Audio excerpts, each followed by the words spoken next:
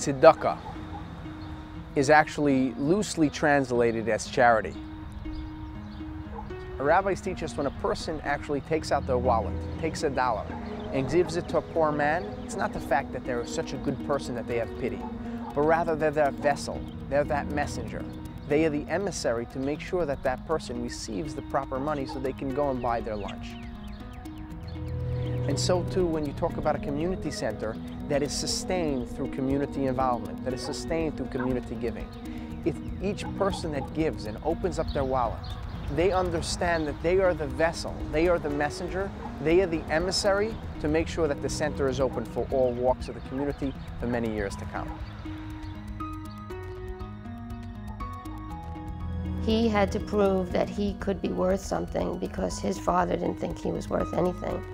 And I think that's what made him work as hard as he did and take care of everyone in the family and take care of anyone that really needed help. One of the things that I cannot ever remember is my father ever saying no to me and my sister. He's always been just very, very wonderful, and I just wanted to say, Pop, I appreciate everything. I love you. It was just in general help. If you happened to get to his door first, it didn't really matter who you were. He would try to help you. And I think that that's really the legacy that he leaves with me, that he leaves with Tina, that he leaves with my family. Everybody who asked him for help, he tried to help them, however he could. He came here, he had 4 sisters. He was the youngest of the 5. They came over from Poland when he was 6 years old. On the boat, Ellis Island, living in the Bronx. In very meager living arrangements. Almost 600 photographs. His father was only a baker and didn't really make a lot of money. So he had to go to work right away, knitting. He worked in factories. He did all kinds of jobs to make money to help the family. Back then, everybody was a lot closer, tighter, like a large sense of community. And I think that whole upbringing and being with his family shaped his work ethic. It was a struggle, but then of course the success. Opportunity came that he could get into some real estate up here.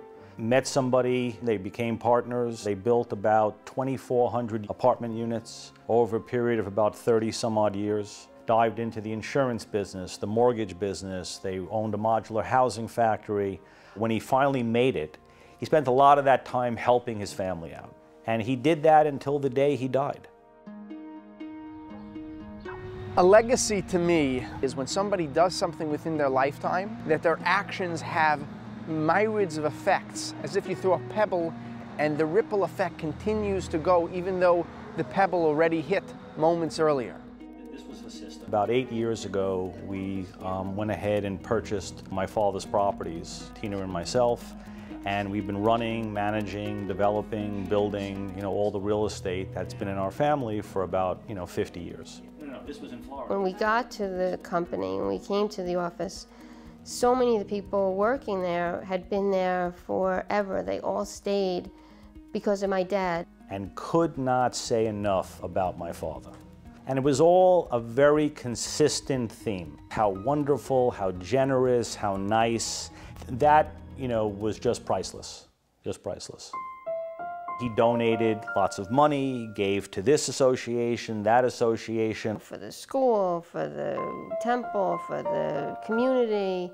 I think it's important to give back, and I think my father, always did that too. Whether it's with your time or it's with your money, just always a sense of, giving back to the community. I think it's, a very important thing. Mazel tov. When you meet Tina or David, you see how they live their life, and you see the generosity that they have. You know that this is a legacy that's lived on, passed on to them from Saul. The legacy that we have is not only, how similar we are to our parents, but also, what they've left us with and then what we continue to go ahead and do. You start to see how you can make a difference in the community.